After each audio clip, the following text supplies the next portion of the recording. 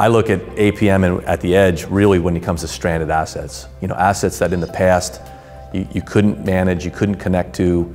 They were kind of forgotten in the world of asset management. I think those are now becoming a more critical part of someone's overall view of APM. And then I think the analytics play and some of the condition-based monitoring and some of the rotating equipment management, that's really a good use cases to run at the edge. When you think about what AVEVA is doing with Edge to Enterprise, it's a perfect fit for what we're trying to do.